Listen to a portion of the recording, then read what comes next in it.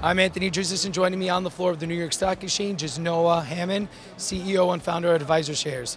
Noah, what are you here celebrating today? We're here celebrating the launch of two actively managed ETFs. The ticker symbol for one is AADR, it's the Focus Growth International ETF, and then the other ticker symbol is FWDI, it's the Madrona Forward International ETF.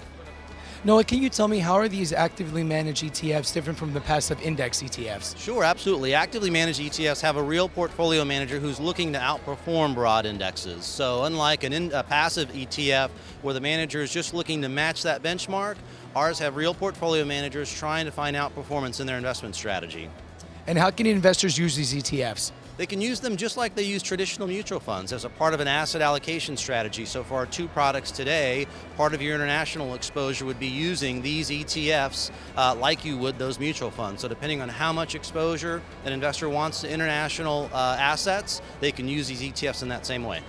What would you say has been the market acceptance of these ETFs? It's been good, but it's still new. Active ETFs have only been around for about 3 years now, and so there's only a few products out in the marketplace. There's about 40, and there's about $6 billion of assets under management in the entire class.